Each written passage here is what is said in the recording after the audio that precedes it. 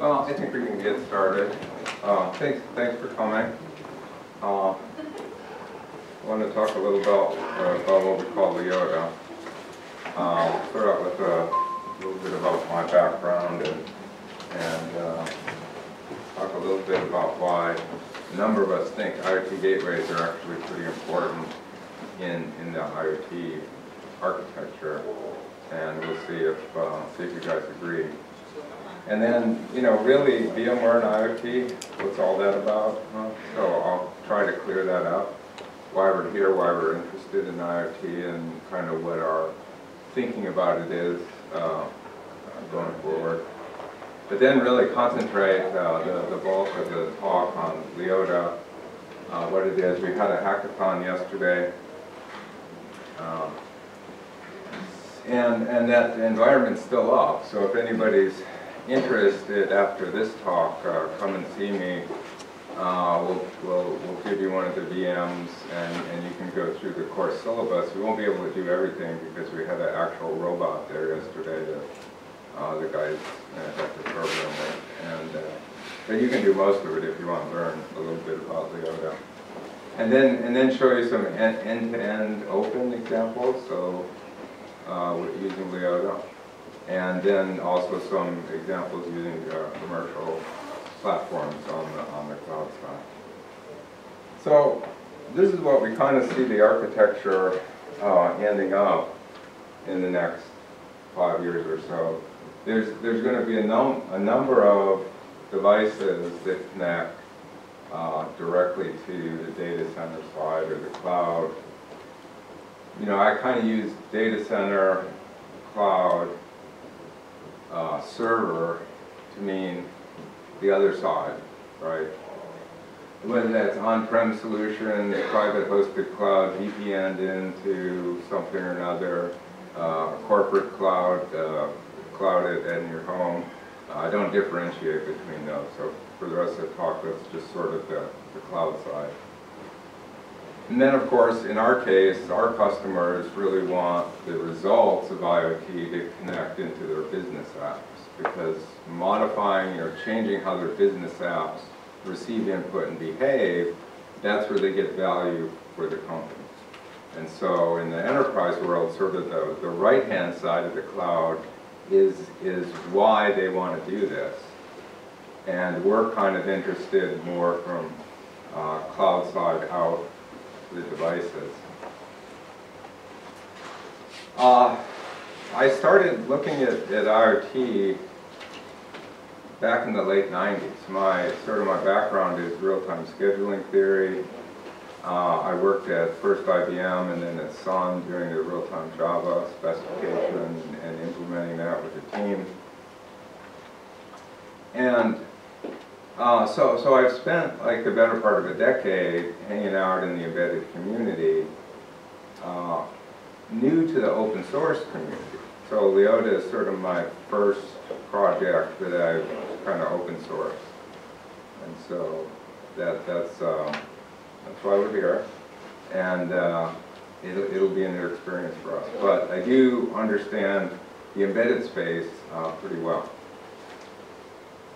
And one of the things about there's a number of things about the embedded space that are very different from the enterprise space. And tell me if I'm preaching to the choir here, but because of the work I did, my graduate work, and the work around real-time Java, I've always sat professionally sort of right at the intersection of those two worlds, right? On one side, Java was enterprise Java, right? That's what the big companies use now to implement their databases and web services and everything, and Java's big there.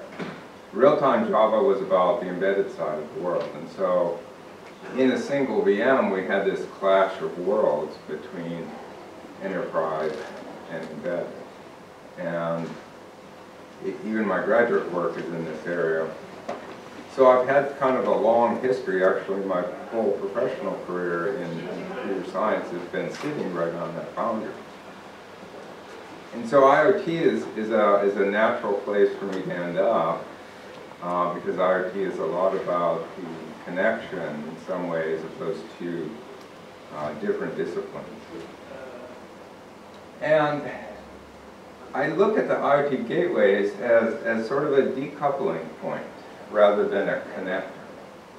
So a lot of people call them the connectors between the two worlds. And given my understanding and the differences among those worlds, I don't think we actually want to connect them. I think we want to keep them separate. And the IoT gateway, I think, does that for us because we can isolate all the differences of the industrial automation, thing world, embedded side on the left side of the IoT gateway.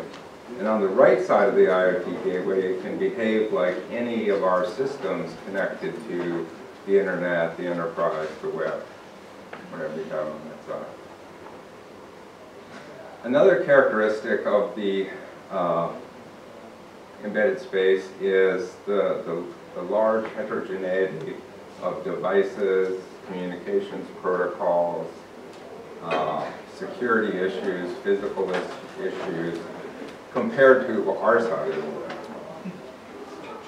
So we kind of have more or less one layer 4 protocol for pretty much everything we do. Most of their stuff on their side doesn't even get up to layer 4. Pretty much think of it as IP. A lot of it is serial. Certainly not wide area.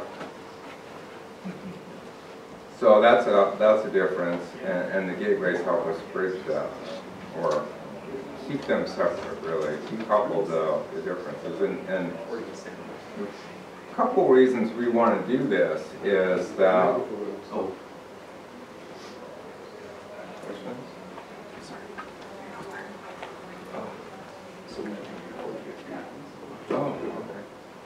nobody gave me one. I didn't. They didn't seem complaining. Any change you would start over? Yeah.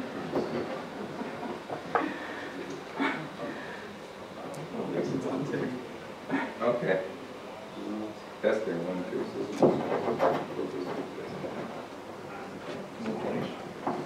Testing 1, 2. No. Yeah. Okay. Yeah. All right. So I don't know. I don't want to start over, you guys. I don't want to hear that. Anyway, expected lifetime. That's sort of a big thing. If you buy one of these devices and your refrigerator, you expect to keep it for a while.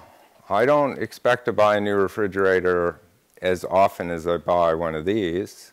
Maybe I buy these too often, but I want it to last a decade and a half, 2 decades.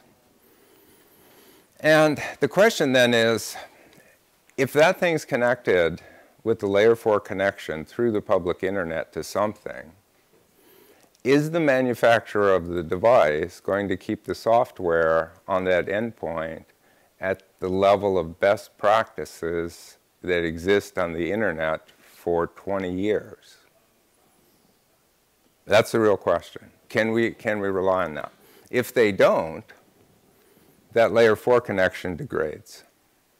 And that connection becomes vulnerable from anywhere in the world. So that's where the security aspect comes in. I work at VMware. We're really lucky to be right next to the Stanford campus, and we work with a group there called the Secure Internet of Things Project. And it's run by a bunch of professors who, like me, started way back almost when the internet started, and who were firm believers in the peer-to-peer knowledge, or the peer-to-peer convention of the internet, right? 2 machines got to talk to one another over this thing we called the internet. And that sort of degraded it a bit. We got client server, and then we got sort of the big players coming in, and over time that notion has drifted away a bit.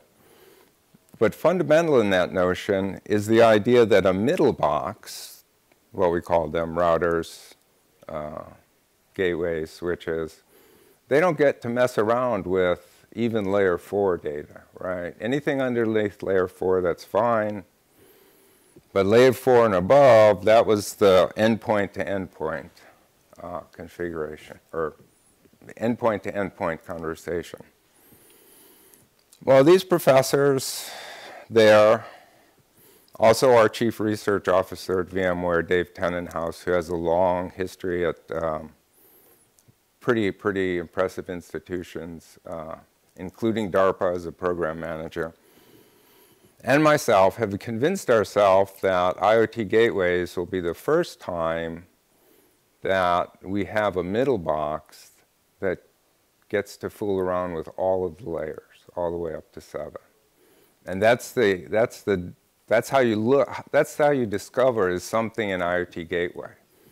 Is there a need for changing the conversation completely, terminating the endpoints in the gateway on either side? In some cases, it's obvious, right? I mean, if you have a IoT gateway function in an automobile, you're not going to have the brake sensor with its own TCP stack communicating directly over cellular to some data center. It just doesn't make sense. And so it talks CAN bus like it normally does. There's IoT gateway function on the vehicle to do the conversion of all the layers and talk to the data center. At the enterprise level, thinking about the security issue is very critical. And I'll talk a little bit about that more later. So right now, in our view of the world, I just want to differentiate between what we call infrastructure telemetry and content telemetry. And there's an example there with transportation. So content telemetry is the telemetry of the data that everybody in IoT is talking about, where most of the value is going to be derived, where all the excitement is. And for corporations, most of the revenue is going to come from analyzing that data. That's not where VMware sits. We sit squarely on the infrastructure side. So we want to collect telemetry from the IoT infrastructure, from the devices and the IoT gateways that make up that infrastructure, and keep track of their operational status. If you think about what VMware does in the data center, of course there's vSphere, vCenter, vSAN, NSX. But we also have a suite of management tools that manages all those pieces in the data center. We're extending that notion out to the IoT infrastructure. So that's where we want to sit. And to do this, you need basically the same kind of things you need in a data center. You need to get telemetry from all those things that inform you what their operational status is. You need to be able to push control back out to them. You need to have some sort of alerting mechanism. You have to be able to change the configuration and manage the application lifecycle on all those endpoints that you manage. The trouble is that at the enterprise level, this really comes in and is causing our customers to think about how they're going to approach IoT. So our customers are the CIOs and their staff of about 80% of the Fortune 1000 companies. And pretty much 80% of the data centers in the world run on our stack. And so our customers are coming to us and say, look, there's a lot of this IoT stuff out there. It looks pretty interesting. Companies are trying to install these things they call IoT gateways all around our enterprise. They come from different manufacturers. They come from manufacturers that we've never heard of. They want to stream data outside our enterprise without us giving any control or understanding of where that data is going. And we need help from you, who have been our strategic partners, in this whole infrastructure thing to help us look at how to get a handle on this complexity coming our way. So what we're trying to do is build a management suite that, yeah, so this doesn't always work. Let me just try this. So we're trying to build a management tool to manage all of your IoT infrastructure in the enterprise. And that's independent sort of where the gateways come from, who does the content analytics, where the gateways are placed. So we want to be able to give our customers the opportunity of managing that with a single tool. Because they're saying, look, if I deploy this gateway from company X, they have a kind of a management solution for their gateways. And company Y has a management solution. And there's these small IoT companies with solutions that we think have some value, but they're kind of using some hacked-together gateway we've never heard of before, and they want to stick it on our walls. And so our idea, and this is just a mock-up, the version of this tool we have actually running and that we used in the hackathon yesterday is not as pretty as this. But basically the idea is all the IoT gateways and edge systems in your enterprise, here's the number you're managing. 200 are edge systems, 800 are IoT devices attached to those. You can look at the alerting status. You can then move to a part of the tool where you can control the application lifecycle on all those pieces. So enough of that. That's our story. We're sticking to it, and I'll show you a little bit. We'll get to Leota really quickly. I'll show you a little bit of what we did at VMware. I have to get out of this again. So along these lines.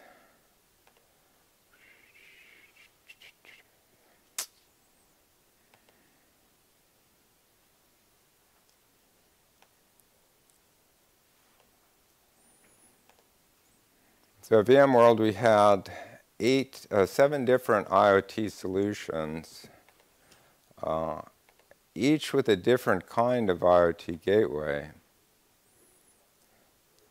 So this first one was 2 industrial cranes with, this is kind of fuzzy, embedded PCs by a company called SK Solutions. SAP was doing the content side management for those cranes. We were managing the gateways. Here's the robot we had at the hackathon yesterday. ThingWorks was doing the content analytics. Dell IoT gateway, we were managing that gateway. Here's a smart building. That's an Intel gateway. Again, same story. Video surveillance unit. Leota's running as our agent on that. Leota's running on all of these IoT gateways.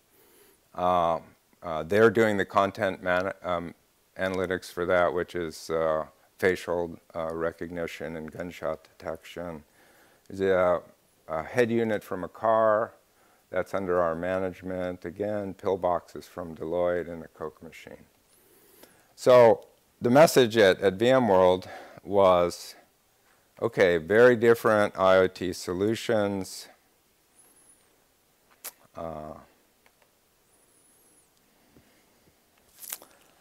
But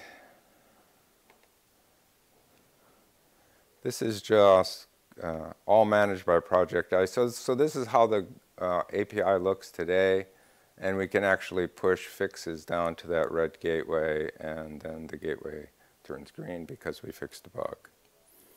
All right, now, so that's kind of what VMware, our idea, my idea of why IoT gateways are important. and how VMware is looking to play. Now, for the open part, the Little IoT Agent liota. So what we really wanted was some sort of a framework in which we could build a portable, modular, easy to deploy framework for IoT gateways that we could get on any IoT gateway in the world, even if the vendor of the IoT gateway wasn't so interested in working with us, like maybe had their own tool and said, no, we don't want to use your tool. So we wrote it in Python, and we're making it open source. And we're at the early stage, just beginning to reach out to the community. We did the hackathon here. We'll probably do the hackathon again in February in Portland. So we were late getting on the schedule here, but hopefully we'll do it again, so look out for us. It's a BSD 2-clause license, which is the most liberal license my lawyers tell me you can do in open source. So like, do anything you want with it, just keep the headers there. Don't put anything back, put proprietary stuff in and ship it. You know, we don't care. And we have, like I said, we haven't found an IoT gateway in which this won't work. And really, why we're doing it, why we will take a community version into what we call Project ICE right now, this management tool, is exactly that. We want to be independent of content analytic, gateway vendor, or where this is in the organization. Is it in a factory? Is it in real estate? Is it in office buildings? Is it in warehouses? Is it on vehicles or trucks? You know. Okay, so the high-level design, we sort of abstract the problem into 6 major abstract classes. Device represents some sort of a data source connected to an IoT gateway or the edge system. So you'll hear me say IoT gateway, edge system, those are like the same.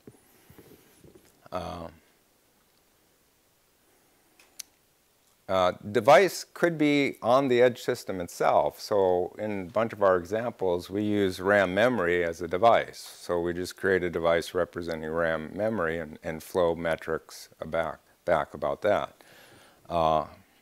But it could be any data source, basically. Device comms are an abstraction for the communication mechanism between a device and a gateway. And those come in all kinds of flavors. Like I said, CAN bus, Modbus, Ethernet, EtherCAT, wireless I/O protocol, or wireless protocols for the factory, real-time wireless protocols, real-time HART, all over the map on that side of the world. For the home, it's Zigbee and Z-Wave. An edge system, that's the entity that represents the edge system itself. A metric is an entity representing a streams of number, comma, timestamp tuples. So that's the fundamental thing we do with liota, is create sort of a pipeline to get this stream of tuples back to a data center component. And that's what we call our abstraction for whatever it is on the data center side that's ingesting this stream of numbers. We call them DCCs, data center components. And a package manager. A package manager allows you to load and unload liota packages. I'll talk more about the package manager in detail later. Before we get to that, though, here's what I spent some time trying to manhandle PowerPoint into doing what I wanted to do yesterday. I really don't like PowerPoint, and to do an animation like this means I cared about doing something for you guys so you would understand it. So first you have to sort of pick of those. We have an abstract class, entity, a subclass of that, edge system, and then some concrete implementations of that, like the Dell Edge 5000, the DK 300, the Intwine, and so forth. So you instantiate one of those gateway objects or build your own. Do the same thing for a device. Same thing for a communication mechanism. Create a metric. Metrics don't have flavors until you create one, and I'll go into how you do that a little bit later.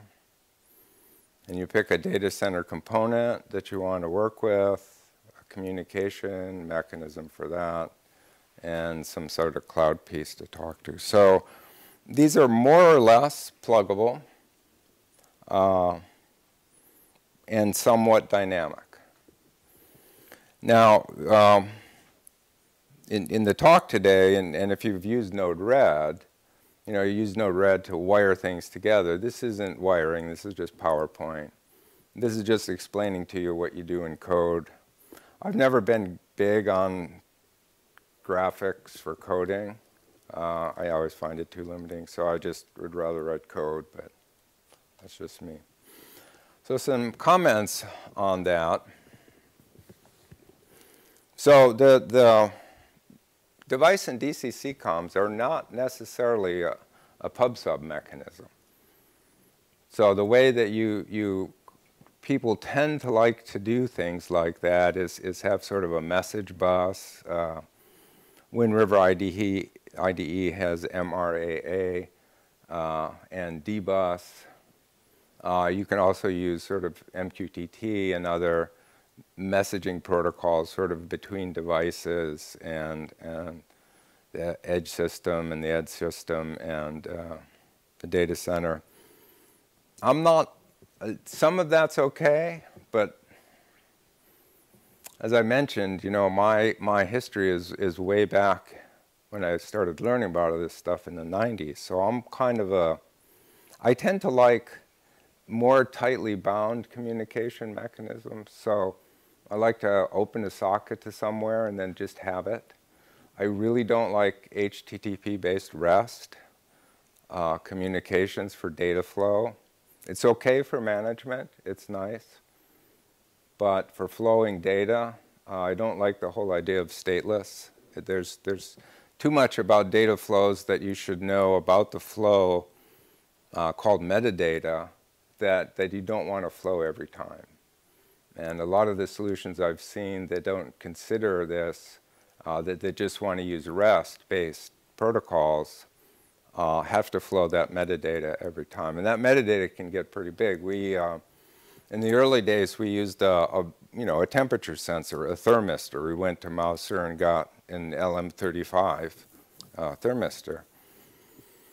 It's just, 3 wires, a small chunk of plastic, signal, power, and ground. And, its data sheet, literally, not kidding, its data sheet is 30 pages long. And that specifies how this little chunk of plastic behaves in every conceivable situation. That data sheet is the metadata that belongs with the stream of temperatures that come off that temperature sensor. If you want to do serious analytics on something where that temperature sensor is being used to measure the temperature, you may need to know a lot of the stuff that's in that 30-page data sheet. Like what are the error bounds under these particular conditions under this source voltage? If you're Nest and you're measuring temperature in homes, you don't care. If that temperature sensor is in the reaction vessel of some big chemical plant, it's in a rocket motor, and you're doing analytics on it, you better know what the error bounds are. Because if you don't, you're not going to get the right answer. So things like that, I feel, we really need a way to take that metadata and move it to the data center component one time and not keep flowing it. So that's the idea of that these entities register with the data center component in our model. It may or may not actually cause a flow. Graphite doesn't use registration. Our project ICE does, ThingWorks does. I don't think IBM does now. You sort of pre-register, pre-create the device in Bluemix and then go. But our model is that the gateway should do everything. You should never have to do any punching buttons on a GUI to get ready to send device. So metrics, there's no problem sending the same metric to multiple DCCs. You can register it with multiple DCCs. You get back a registered object.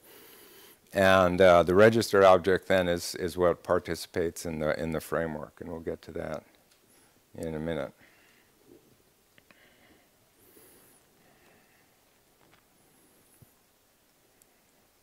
So again, devices and edge systems, you can register them with multiple data center.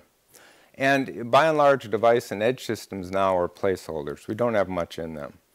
The hope is that over time, we'll understand as we experiment with more of these and more of these get into the repo, we can do some refactorings periodically and move commonalities up into the abstraction and then create concrete representations and put idiosyncrasies in there. Now, how do we get data? So this is a little controversial, but given my history in the embedded space, I didn't think I could do a credible job of abstracting every device in the IoT space with some simple API that me and my team would dream up overnight. So for now, we sort of punted on that, and we left it completely open. And the way we do this is we have these things called user-defined methods, or UDMs, and I'll go into sort of detail about how those work later. So again, registration was you create an entity and register with a data center component. It's at that time that the data center component can associate some metadata with that entity, either with a stream of numbers or with the gateway or device. So the package manager is a lot like OSGI bundles. In fact, frighteningly so. So the intern and I that developed it last summer, the package manager, we were thinking, well, this sounds kind of cool. Do you think we should patent it? So we started looking around for other stuff. And in the back of my mind, I had these OSGI bundles. So we went through that, and we said, no, actually, we just rewrote OSGI bundles for Python is what we did. And so that's the idea. A liota package has a list of names of other packages that should be loaded before this. So it depends on these packages. So it's a dependency list. A run method that gets called when you load it. A cleanup method that gets called when you unload it. And a way to get access to other objects that have been created that it needs, a registry. So a registry is passed into the run method. Other packages will put representations of themselves or other objects into that registry, and any package can pull whatever it needs out to operate.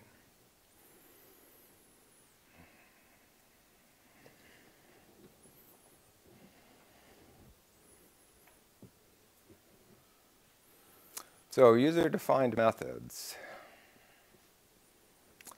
So this is the way we get to devices right now. And if we want to flow the CPU utilization of one of these edge systems, the way we have done it in all of our sample code is this way. So we define a method, and then we create a metric here, give it a name. There's no units for, no SI units for percent. And give it an interval, 10 seconds, and an aggregation size of 2, meaning execute this UDM every 10 seconds. When you collect 2 samples, flow those samples to the registered data center component. And that UDM can go out and do anything it wants to do. It can be blocking or polling. It could access a dozen different devices, get values from each, do some computation on those, return a single value. It's really up to the UDM. It's just code at that point. The only restriction is that it either returns a scalar, a single number, or a list of tuples of timestamp value. So now I just wanted to walk through the repo a bit and take a look at some of the examples we have there.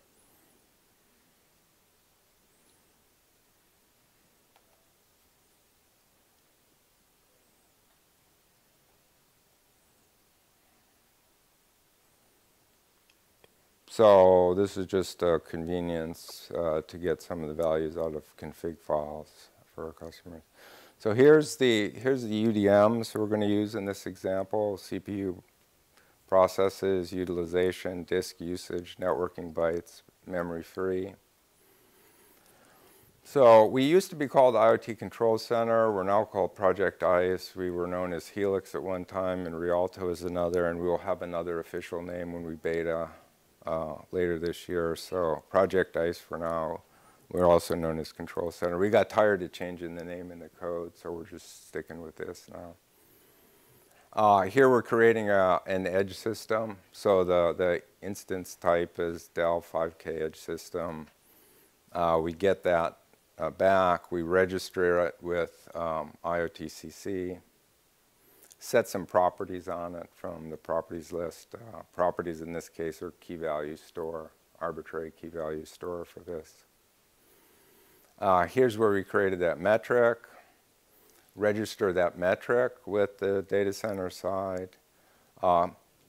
This is optional, but we create a relationship between the metric and the gateway, because that's what this metric talks about, is the gateway. And then we start collecting. And we'll go over how these are collected. We do the same thing for the other metrics. Here's a simulated device. So we're using RAM as a device, but we could just as well have used a thermistor attached to this or some sort of network connected device. Basically go through the same process, create the entity, register it, create a relationship, create a metric on it, do that, start collecting the metric.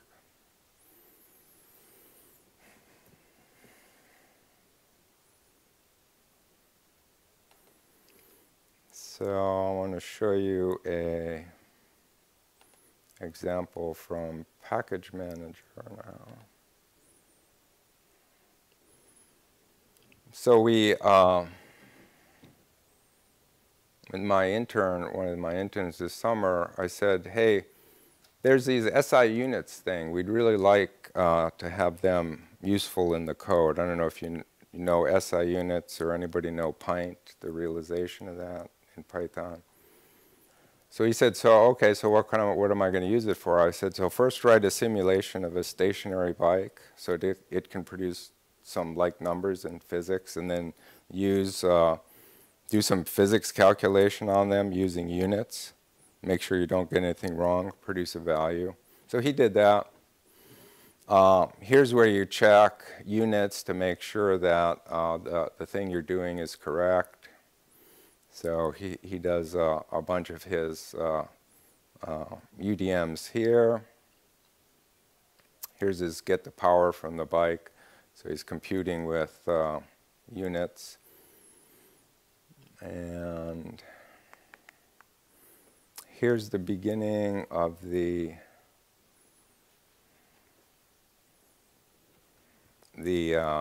run method for this package. Does he have a dependency list up here? I don't think he did. Okay. But in the run method then,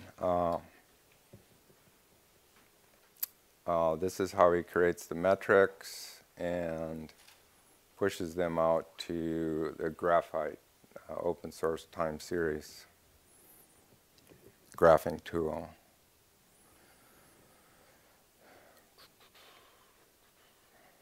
Okay.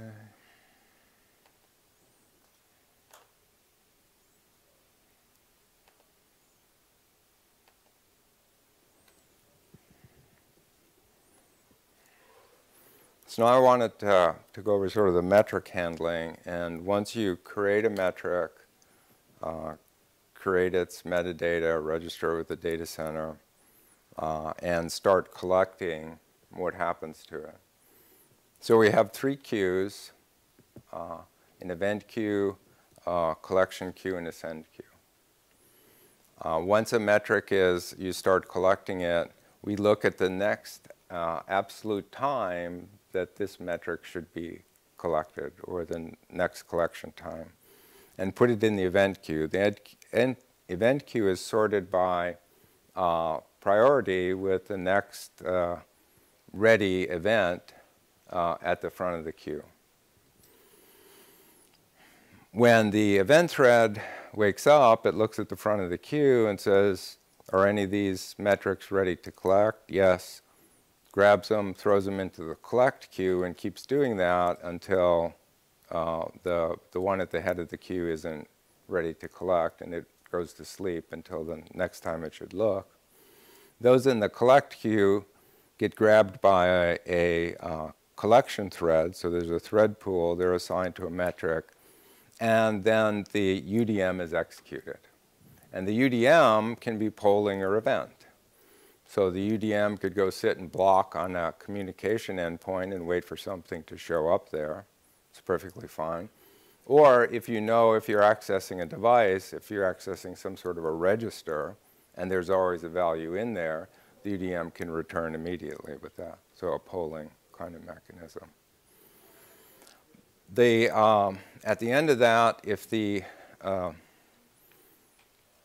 if you've accumulated enough values, then that metric, a clone of that metric, gets sent to the send thread to be sent to the data center component, and then the original one goes back into the event queue at the proper place for its next collection cycle, and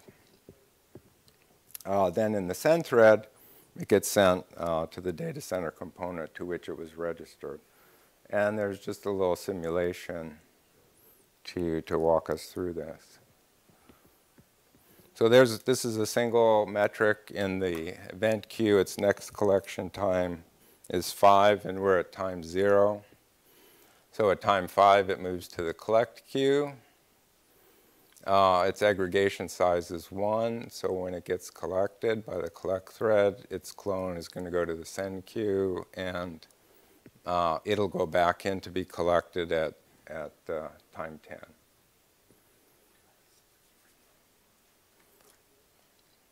So complex case of 2 of them in there, 5 and 8. Same thing happens with 5. But now its aggregation count was 2, so it goes back to the priority queue, or the events queue. We don't do that at time 8, because 8 will go through that round, get collected, and go to 16 at time equal 10. This one goes through, gets sent, and now we're at 15 and 16 in the event queue. So back to this. You can do this. You can use Leota for open end-to-end using open source stuff. We're happy to have that happen. One of the problems yesterday at the hackathon was to write a data center component for Bluemix. And one of the people there said, I don't like Bluemix because it's from IBM, so I'm going to do my own. So he did a DCC for Pickwick, which is kind of a web statistics tool, but and he did it in about 3 hours. And so now we can use Leota completely to send time series data to Pickwick. And of course, you can use it for sending to any of those. We have now Bluemix, DCCs, AWS, ThingWorks. People I know are working on one for Azure. And so that's possible as well. As I mentioned earlier, we did the hackathon yesterday with Cosima, our ABB Yumi robot, and the simulation environment is still up. So if you're interested, you can go to that URL, get the syllabus, detailed instructions how to install and work with liota and see it come up in ICE. And if you know, let us know, and we'll give you the login creds for one of these Ubuntu VMs, and you can go play around with it.